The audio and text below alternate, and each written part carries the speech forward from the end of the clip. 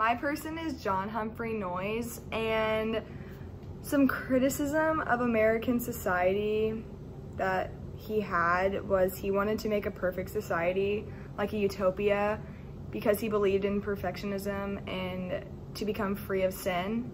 And some methods that the person used to improve American life was to make perfect religious society and become free of sin through religious commerce and power.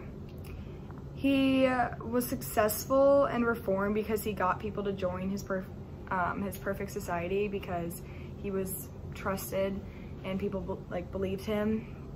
And some details of the person's work that made him interesting historical figure was he wanted free love and used complex marriage, which is where you are free to have sex with anyone who consented. And John believed that this would make the community closer, as a family. And a lasting impact that he has on American society was One Day of Flatware, which is a business that he ran and it's still up and running today. And then someone who reminds me of him is Jim Jones, because he kind of did the same thing. He convinced people to join his perfect society, but then he made everyone commit suicide with punch. But John didn't do that. He kind of just told people to join.